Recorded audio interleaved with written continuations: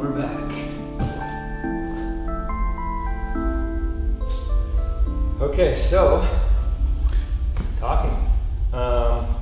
We decided to do another episode with just us because you guys tend to ask a lot of things about relationship, love, how do we keep it together, how do we make all sorts of positive vibes all the time. I was going to say make love, that would have been bad.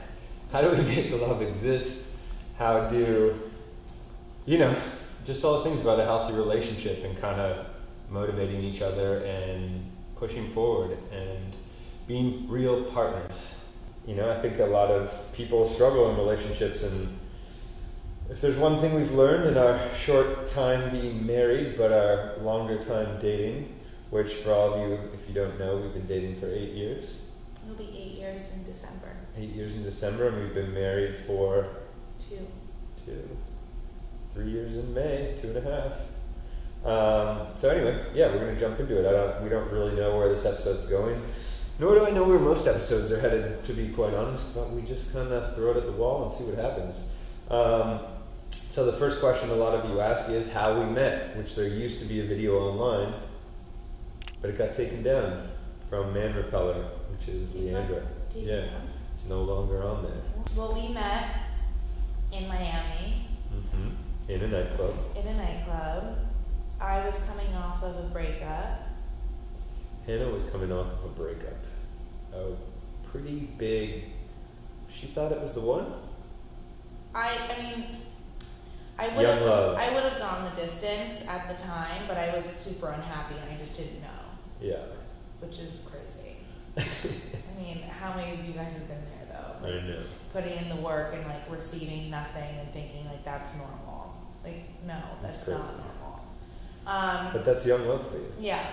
Which was young love for me. I was in a series of relationships before, just like anyone was, thinking, do I really love this person? I think I do. This is the real love. The last one wasn't. Oh my God. I thought you were going to marry your high school girlfriend. That's true. I dated my high school girlfriend for 4 years. And so Hannah was coming off a breakup. She was on a girls' trip with all her girlfriends in Miami. They were going to Art Basel to kind of light it up, let off some steam, get single Hannah back in the mix. But little did they know, I would appear. I actually met Brendan the first night I was in Miami. The first night of the girls' trip? Yeah. Ultimate downer for the girlfriends. Yeah. And we basically hung out every single night in Miami. Are we going to tell the real story? Sure, yeah. We should touch on it.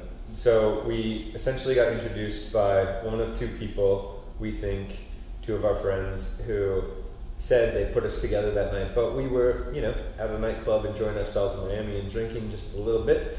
And we found ourselves being introed, chilling, and then it was 4 a.m. when the club was closing, and we were getting kicked out, and it was just the two of us left in the club. But we literally came to. We were both blackout, and then we... I don't know about blackout. Okay, well, both of us... It's a little gray. Okay, but both of us literally came to and realized that we were the only two people in the club, and we were in a really intense conversation, remember? Yeah, we were talking about my dad's health. My dad suffered from cancer, now beat it twice, and an open heart surgery, which is voluntary. Other subject. But we were talking about my dad and his sickness and all stuff, and I was like, why am I even telling this person this who I don't even know? We came to, the lights are on in the club, it's 4 a.m, we're in a deep conversation about your dad's illness, and we're both like, who are you? Yeah, and what are we doing? And then, so I was walking Hannah out to get a taxi, put her in a taxi, and suddenly I realized I lost my phone, and she had lost her phone. So we both lost our phones, so there was no way to communicate. So I thought I was going to be a hero and go back in the club and find my phone, so I knocked on the door, they let me in. Brendan told me to wait. I was like, wait for me, I'll be out here in 1 second. And of course I come out and just an empty street. I left, I bounced. The lady I was courting had gone. Yeah, I was like, who is this guy? Yeah. I need to go home, it's 4 a.m. Yeah, so Hannah left, and then we were kind of stuck with, no way to contact each other, but luckily it's Art Basel, which is a very small community in South Beach, a very small kind of event. So we ran into each other the next night at Soho House, in Soho Beach House, and at the party they were having there in the tents, and kind of saw each other and rekindled and hung out that night. And then the next night we also hung out, and then Hannah's friends all went home. And I extended my trip by a day. To stay with me, which was pretty cool, but I was staying with a friend in a room with 2 queen beds, because that's what you do when you're single. Sleepover, right? Yeah, so we did a sleepover, which was really cool. Yeah, It made me realize how chill you were. Just like, oh, this is your friend Denny? Alright, what's up, man? So we stayed, and that was the beginning of our relationship. Also, good to know, you got a cell phone the next day. I got a cell phone the next day immediately. I didn't. And I didn't get a cell phone for almost 3 weeks? No, 6 weeks? 6 weeks? Out of... I was like, what do you mean you didn't have a phone for 6 weeks? The reason why I didn't have a phone for 6 weeks is because I had just gotten out of this relationship, and then I had just met Brendan, and I just thought it would be easier for no one to be able to contact me. Especially the ex. Yeah. And I also felt like Brendan needed to work harder than to reach me. I had an iPad that had a line for me to call out, but no one could. You had the new iPad that had the data program. Yeah, but no one could reach me. But you could Skype out. Yes, and then when we got back to New York, we would email, and then we'd set up a date, and then we'd Which is kind of like old school courting. You had to actually show up. Yeah. So I'd be like, hey, meet me here at 8, and you'd have to show up. It wasn't a text like, hey, I'm running late, whatever. You just appear. Especially because my iPad only worked on Wi-Fi. It wasn't a real data plan. Oh, it wasn't? No. But you also didn't bring your iPad to dinner and stuff. Exactly. You just leave it, which was lovely because it's awkward. Still, just bringing an iPad to dinner. So that's kind of how we met. And then, we hung out in New York back and forth and slowly formed our relationship, which is where we're at now. Other questions people always wonder, I mean, maybe not on YouTube, but haven't asked, but in general, like, when do you move in together? And we came back to New York. I was DJing and managing a musician named Theophilus London at the time, and I would be traveling a ton. So I had my own apartment in the West Village. Hannah had hers in the Lower East Side. And at one point I was just gone so much, and every time I would come back, I would stay at Hannah's house. Or apartment. I would stay at Hannah's apartment. So I just ended up leaving a bag there and putting my stuff in storage, which was my friend's apartment. I just kind of packed up, got rid of my rent, and moved in to Zach's apartment, which I never visited except for moving my stuff in. And then I didn't have a lot. I moved here with 1 suitcase. I didn't acquire too much after that. Sold my couch, my bed, whatever. Kept a bag at Hannah's place. We're just kind of working in and out of that bag while I traveled. And then soon after, we decided, you know what? It's time to move.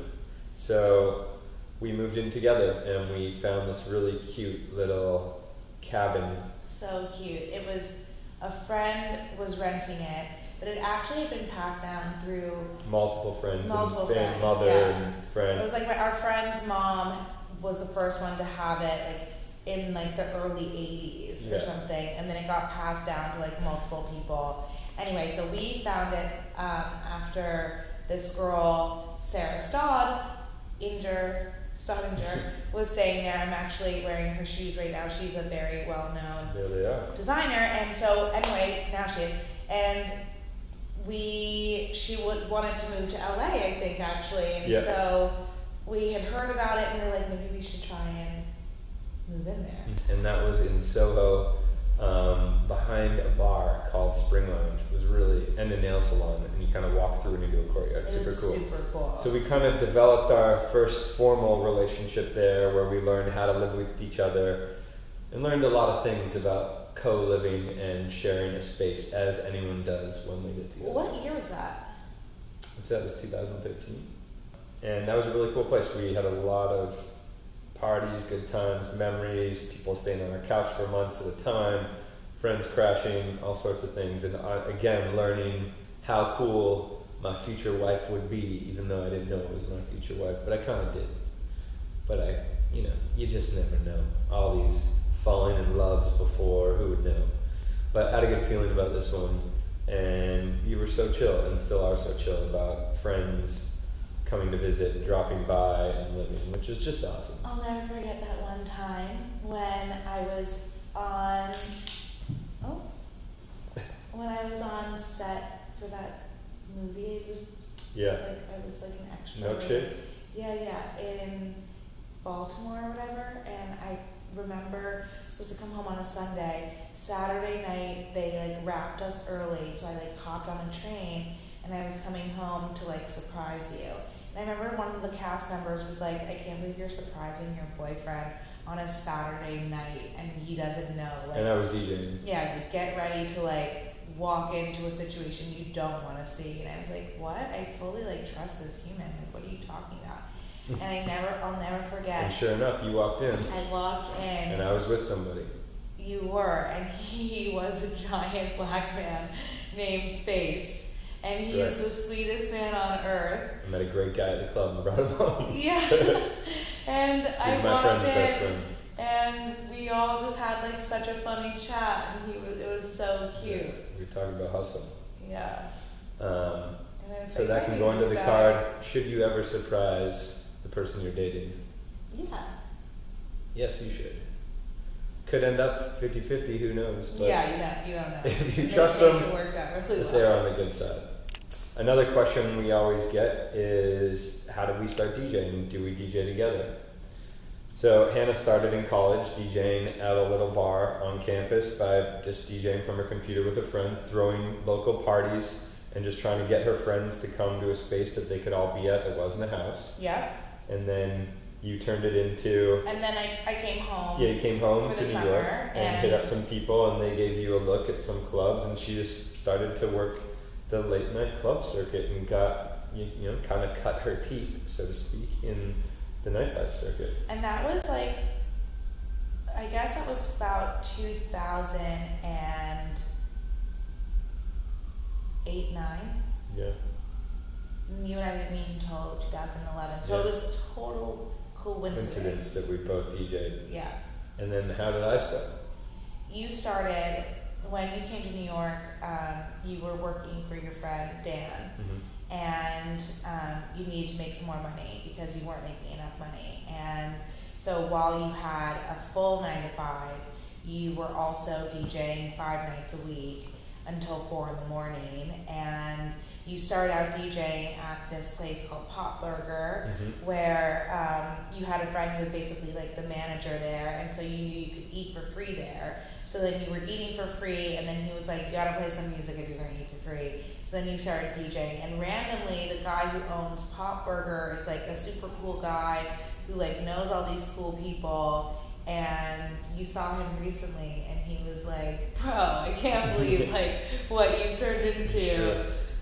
Which is really cool. But yeah, so Pop Burgers, where you popped off first, Ooh. and you like and then you started DJing like Greenhouse and like all of these Oh my places. God, Greenhouse, yeah. I mean, I remember like going out to the club with you. Greenhouse, Southside, One Oak, Marquee Avenue, you name it. Well, that's how we started DJing. Yeah, and then obviously when we met, we were both like confused as to how we did We're the both same DJs, yeah. profession and also hadn't met before. But then when you got representation, I was like, I need representation too. And then you started a company, and then then you guys would like handle my deal flow, you would handle your deal flow, and then some deals came in for us together, which we did, and then we started to like not do as much as that because we like wanted to keep our separate brands. Yeah. And so now when we do stuff together, it's like Pretty rare. And it's for the big bucks. For the big bucks. How do we keep the love within the love? How do you keep your relationship strong? And how do you keep going? I think, you know, that's a long, complicated answer. But I think in this life, if you're so lucky to find someone like I found, who I jam with on so many levels, from tastes, music, goals, personality, respect, trust, Um, you know, the finer things in life, caviar. Travel. You know, yeah, travel. Just how you choose to go about your day, really, which is it might seem to be one of the smallest things, but it's one of the most important things. Like how you navigate life is so important to have someone that complements that and also strives for the same things and is looking to navigate life in a similar way, but not the same way. Because if it's the same way, it's just going to be flat out boring. Yeah. And we're very similar. We love the same music. We love a lot of the same food. We love cooking at home together. We love seeing the world. We love meeting a new person at a bar. We love coconut water. We love tinctures. Actually, just you do, but I'm learning to love them. You like whatever. I love laundry. She does not, but you're learning to love laundry. I love ironing. She hates ironing. So there's things, obviously, you get what I'm saying.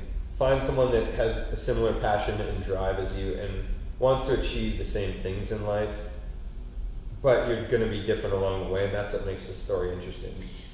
A very, key, even today, when you say, the day-to-day stuff, even today, I came in, I was flustered about something, and, Brendan was, sat me down, and he's like, okay, well, what are your fears around this situation? And, why is it giving you anxiety? And so then I told him the first thing, and then so he then was like, here's a solution to your fear. So now that we've got that one done, what's your next fear? And we just kind of went through each one of the things that was giving me anxiety, and he basically gave me a solution for each one of those things, which then not only gave me peace of mind, but then let me focus on the things that I actually needed to focus on for my day and bring a whole new perspective to my day so I wasn't, because I'm also very much the type of person where if I don't talk about things and if I don't get them off my chest, then they'll dwell for the rest of the day, and I feel like I cannot perform to the best of my ability because I think my head's not in the game. So communication is so important. But the only reason I'd be able to do that is because you get to know your partner so well and how to, diffuse a situation. That was a very complex, complicated situation for us with some personal stuff we're dealing with, and it was, how can I help you work through that just as you help me work through things at other times? Mm-hmm. It's important. There's a support system that needs to really exist between the two of you, and for us, we've built a really good one. And don't get me wrong, we fight. We don't have crazy bloods, but there's a lot of stuff we disagree on. Tears happen sometimes. I get flustered sometimes. I've never slept on the couch. We've never been so mad that I was like, I'm not sleeping in bed with you tonight. We're pretty good about handling things, getting them off our chest. I think that's what I learned in a lot of my past relationships is if you don't communicate and get things off your chest, they will just fester and become such a bigger problem than they need to be, whereas really your partner wants to get rid of it and get it off their chest too and find a solution to move on, and letting things go is really important. Yeah, we're both Scorpios, which I think brings a lot of passion and a lot of creativity, but it also brings a lot of know-it-all attitude, mm-hmm. which we both have. So I think our biggest thing is who has the last word. I feel like we're always constantly battling for the last word. Yeah. I usually just give it to you. Which is actually kind of a sitcom at the end of the day. When we're really down to it and we're trying to one up each other on the last word, it's we're just joking at that point because it's so ridiculous. So but that's one of our things. And because we both are Scorpios, we are the type of people where we really do need to get things off of our chest. 100%. A lot. Immediately. Yeah. We can't let it fester. But we also just call each other all day. Even if we're in the same city and we've spent 2 hours together already in the day, you'll call me 5 times, I'll call you 5 times. Mm-hmm. Just to I don't know, sometimes it's just check in, support, share a great meeting you just had and how excited you are. Yeah. Hannah's really good about helping see my vision and help me archetype where I want to go in this life and kind of give tips, tricks, and solution hacks, advice, all those things really matter. Or just getting some groceries. We both love our Sundays so much, which if you follow us, we know. And we know that we love them, and we love them. And Sundays are so important for us because I had long distance relationships before. So this is kind of where that all came from. The Sundays are for lovers hashtag we use here and there, but used to use a lot. It was, I had all these long distance relationships when I first moved here. I didn't date anyone in the city. I was kind of dating people from home or LA or whatever. And you realize all week is cool, Saturday's cool because you're with your friends. You work during the week and Friday night's fun, but then Sunday you just want to hang out with, your friends, but you hung out with them on Saturday, so you want someone else, and it's a good time to see a movie, go grocery shopping, do nothing, chill at home, go to breakfast, go see a play, whatever you do, sit in the park, and that's where it came from. Sundays are for lovers. I love a Sunday with you. Me too. So I think the last important piece of the puzzle is where we come from. So I always like to say, big city girl, small town boy. I'm born and raised in Manhattan. I come from a mixed race fam. I'm Black and Jewish, and I grew up on the Upper West Side. I went to an all-girls private high school in New York, and yeah, I'm a classic Manhattan, third generation Manhattan city girl. Just doesn't get any more. Doesn't get any more New York than that, baby. I mean, it does. I'm not a fifth generation. Yeah. Brooklyn. To me. Right. But yes, big city girl. Big city values, big city life. Yeah. Grew up with the best of them in, a prominent Upper East Side family, Upper West Side family, and, had the luxuries of New York. Mm-hmm. And grew up fast, got in trouble along the way. All the as time. Any kid did, got kicked out of a school, Mm-hmm. got put in another school, got sent away for a summer to, learn more about life and nature and respect for people, all that kind of stuff, and then came back and got put in another school in Brooklyn where you had to commute every day, Mm-hmm. an hour. Yeah. So yeah, Hannah had, the New York life that, I don't know, maybe people dream of living when they're growing up. It's pretty, every family obviously comes with drama, no matter who you are, from where you come from how much money you have, from whatever situation you have, from divorced parents, which Hannah has, and, since she was 2, which you obviously learn about a lot from, with two older siblings, and then 4 siblings from the second litter, which she always calls it, which I think is amazing. Yeah. But just from, a stepmom and her dad, and, lots of ways to learn to navigate, which is family's a whole other convo. Totally. I'm one of 7 kids, which I feel like that not a lot of people know. Oh yeah. That. And then, flip side, Brendan comes from a family of 4. So 2 kids, 2 parents, who have been married for 46 years. Yeah. Shout out to Mares and Peafall. And relationship goals. Seriously. And he grew up literally in a town of 2,500 people, 1 stoplight. Mm-hmm. There was 2 hours north of Toronto. There was a river in his backyard, a white picket fence, a golden retriever, very small town, farm town, but we didn't have a farm. My dad's the lawyer in town, and that was kind of my life growing up. We were from a middle class fam in the town, and went to a high school in another town because we didn't even have a high school in my town, and still don't. I went to elementary school in another town because I took French immersion, which I consider myself slightly bilingual and professionally bilingual after 3 to 4 drinks. I've never heard you say the word bilingual before. How do you say it? Bilingual? Bilingual? Brendan's very good at speaking French. He doesn't do it nearly enough, but I also pronounce things in a strange Canadian way, or just my language. Yeah, my dad has his own language. He has his own language. Call it Fallis. So yeah, I grew up in this very small town, which my parents worked really hard and were fortunate enough to do a lot of fantastic things for me that got me out of Durham. We joined a private ski club, which was no small feat, and expensive, and I thank you guys all the time. They sent me to summer camp and all boys camp, which was amazing for the month of July, and then I also went to ski camp in the summer because I started freestyle mogul skiing, and that became a thing I did. And then we had a cottage in Muskoka, where, if you have or haven't seen, is where we go a lot in the summer. So within all those things, I met a community, and they kind of opened my eyes up to a bigger world than Durham, which is where I grew up. Shout out to Durham. I love you. Thank you for everything you ever did for me.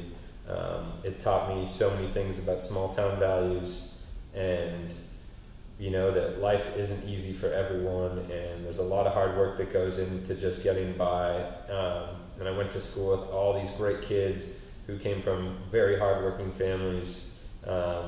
Some days I'd stay at my friend's house. I go to farm, and we'd wake up before school at 6 and pick rocks and put them in piles so the cows wouldn't hurt their feet. True story. Never told you that. That's just a little bit of my history. Other times I stayed at houses where we didn't have to do that. Wow. I didn't stay over there too much. That happened once, and I was like, this isn't for me. I'm kind of a clean guy, and we're getting dirty before school. But yeah, lots of hardworking people. So telling you all this because, I really think it's important in our relationship, and I really find it special from seeing our relationship within, but also taking a step out and looking at our relationship. The mix of big city values and small town values, and how we meet in the middle, how Hannah can work a room of people and has taught me that, to network, to come in, to hold your head high, to be so confident, to show that you have nothing to lose, and just kind of, take over a room conversation and have amazing energy is something I didn't have. I wasn't used to doing that. And I think for Hannah, you can speak to it, but from me, it's like learning that, every penny counts, and how hard we want to work for this, and how much effort you have to put into things to make sure it happens, and, appreciating the really small things in life that people don't have, all these luxuries you have in a city are just not luxuries for everyone in the world by far, let alone most people just in Canada, America, North America, places we grew up. It's like being able to walk to the corner and get whatever you want, or take a boxing class, or have a table delivered, or temporary furniture appear at your house at the click of a button. These things just don't exist, and people have to work really hard for them. And so I think, I've taught you a lot on that front. You've taught me a lot, and I think we coexist in a beautiful world because of it, and have we share a very nice positive outlook on the world as it is, and how we see life, and how we're going to attack this life together, and hopefully the life we're going to raise our kids with. And that will be the beautiful culmination of both. I love it too. And I love you. Anyway, that's a little, tidbit of life with Brennan and Hannah from our temporary sofa, which we don't own. And that's a whole other thing. We rented this for $43 a month, I will tell you that, which comes to, I think it's around $1,500, or it might be less than $1,500 for the year, which is insane. Probably the price of this couch, which you could own for many years. This is where savvy price Brendan comes in. You could buy this couch and own it for 5 years, and it would cost way less. But we didn't want to buy things because it just costs more to purchase it outright. We only need it for 2 months before we start construction. So theoretically, this couch costs us $100, and it won't go to waste. It's going to go back. It came from someone else's house that rented it before. It will go somewhere else after. So it's good for the environment more so than wasting, and it's affordable for us. But it's way more affordable to buy a sofa. I don't know, depending on what kind of sofa you buy. Because anyway, sofas run really they expensive. can, or at IKEA this could be even cheaper, and it would probably look the same. Okay, this is enough on this conversation. Anyway, welcome to our world. Big city, small, penny pinching town guy here who's quite cheap.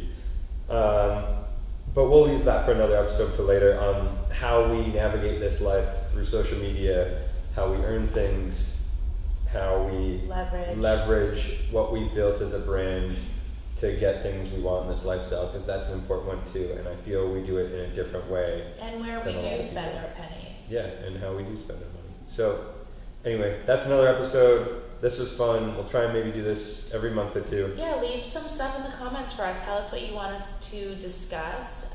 This is obviously the first time we've ever done a couch sesh from our temp couch. And, you know, we're happy to do more. We love you guys and we appreciate you watching. And, yeah, let us know how you felt. So, comments below. Anything you want, questions, DM them to us. Leave them below. Don't DM them to me. Don't DM them. She can't get back to all the DMs. Too many DMs. This guy's on top of them, though. It's actually crazy. Your inbox is always at 0. It's insane. I work quickly and swiftly. All right, guys. Thank you for spending half hour with us, an hour. We don't really know how much time went by. Hope you enjoyed this. Again, we're just trying things out, but we love you. Thanks for the support. Subscribe to my YouTube. Follow him on Instagram. Check out our HB Fit YouTube. Check out my Instagram. And, you know, just find a loved one out there. Try and hopefully apply some of this knowledge or tips, or don't. Take it, do as you will. All right.